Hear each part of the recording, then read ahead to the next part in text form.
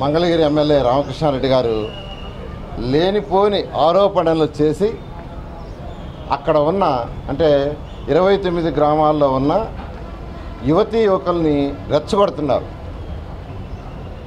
ఈరోజు ఒక ప్రశ్న నన్ను అడిగారు, దానికి చాలా క్లియర్గా సమాధానం ఇచ్చాను. ఇంటికి ఒక ఉద్యోగం అక్కడ ఇస్తామని మీరు చెప్పారన్నారు. మీ యొక్క సిఆర్డీఏ వెబ్సైట్లో ఉందన్నారు. సిఆర్డీఏ వెబ్సైట్ షెడ్యూల్ 3లో 3rd పాయింట్లో చాలా క్లియర్గా ఇచ్చున్నాం మేము ఏం చేస్తామని.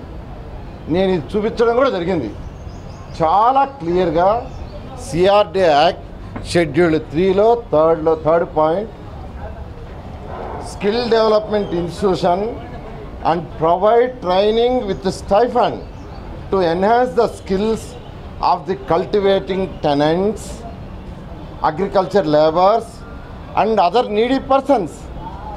అక్కడ ఎవరైతే కల్టివేట్ చేస్తూ ఉన్నారో వాళ్ళు కానీ లేబర్ కానీ లేదా ఎవరైనా నీడీ పర్సన్స్ ఉంటే స్కిల్ డెవలప్మెంట్ చేస్తామని చట్టంలో పెట్టాం. చట్టం ఇది నేను చెప్పేది కాదు,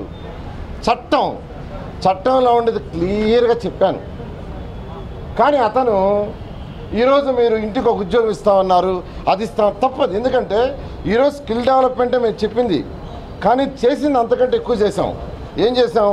12 ఇన్స్టిట్యూషన్స్ని ఐడెంటిఫై చేసాం. 12 ఇన్స్టిట్యూషన్స్కి ఎవరెవరికి స్కిల్ డెవలప్మెంట్ కావాలో రమ్మన్నాం. వాళ్ళందరినీ పిలిచాం. 486 మంది స్కిల్ డెవలప్మెంట్ ట్రైనింగ్ ఇప్పించాం. వాళ్ళలో 181 మంది ఉద్యోగాలు జాయిన్ అయ్యారు. మేము ఉద్యోగాలు ఇప్పిస్తామని చెప్పకపోయినా ఆ కంపెనీలతో మాట్లాడి ఒక నైతిక బాధ్యతగా వాళ్ళు 33 ఎకరాలు సీఎం గారు ఒక మాట చెప్పంగానే కేవలం 58 రోజుల్లో ఇచ్చారు. కాబట్టి ఆ రైతు కుటుంబాలు కానీ ప్రతి ఒక్కరికి చేయాల్సిన నైతిక బాధ్యత మాదని మేము స్కిల్ డెవలప్మెంట్ మాత్రమే చేస్తామని చట్టంలో చెప్తే, కానీ చట్టంలో మీరు ఇంటికి ఒక ఉద్యోగం ఇస్తామన్నారని చెప్పి అడ్డదారులు పట్టిస్తూ ఈ విధంగా ఈరోజు నా మీద మళ్ళా అంటే సమాధానం ఇర్రెగ్యులర్గా ఇచ్చారన్నారు.